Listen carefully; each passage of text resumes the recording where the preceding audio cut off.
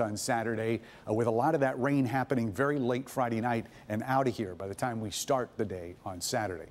All of these storm pins just miraculously getting spookier as we get towards Halloween. Look at this one, the nearly full moon, got the clouds in there and that pine tree, and just looks like a horror movie just about to happen out here.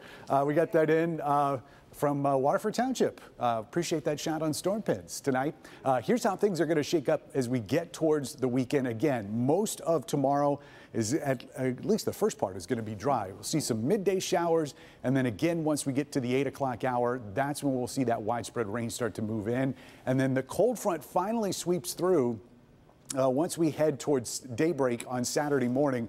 Here's a little bit of good news. Drought monitor came out today, and we're finally at least done with the drought across the state. We've got a few areas of those yellows, and that's abnormally dry. That's the pre-drought category. So the drought is done, and we're even going to make a dent in those dry areas as we head towards that rain on Friday going into Saturday. 51 tonight, few clouds around, it's a milder night, and here's your 4-zone forecast. These are the highs that we're expecting tomorrow, and again, soak it all in, even though we'll probably see some showers, at least during the midday hours. Temperatures getting into the low and maybe even mid-70s in some spots for highs tomorrow. South zone could be as warm as 73 in Lambertville. Blissfield, you'll be at 73 tomorrow.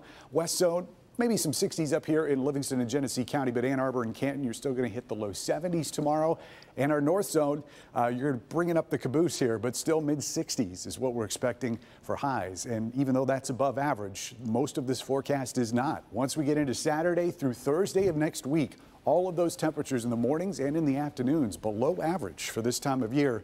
So the weekend looking mostly dry. Sunday, a slight chance of a north shower in the morning, but I think a lot of us are going to stay dry. So it's just going to feel like fall. And even then,